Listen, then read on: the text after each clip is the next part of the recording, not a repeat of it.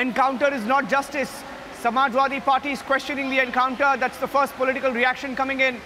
Samajwadi Party saying encounter is not justice. They've questioned the encounter of Mafia Don Atique son Asad, who's been killed in the encounter in Jhansi. They're saying encounter is not justice.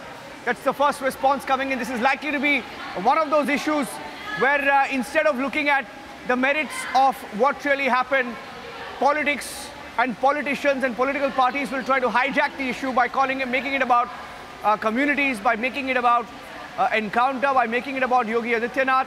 The fact is, there were murderers on the run. Murderers on the run were given an option to turn in. Murderers on the run were asked to join the investigation. Murderers were on the run, and these murderers were asked to give up their arms and join the investigation. They were asked to give up their arms and surrender. And the appeals have gone for several months together. When the police in news conferences, in different press releases, when the Chief Minister of Uttar Pradesh on the floor of the House warned the mafia dons, the mafia groups operating in Uttar Pradesh, he said, you either join the system or run. He gave them the option of turning in. They did not turn in. They continue to be on the run, continue to carry foreign arms, dangerous weapons, continue to terrorize people, continue to kill people on the streets of Uttar Pradesh. And when this happened, I still remember, Shivangi, you will also remember that when this Umesh Pal murder happened,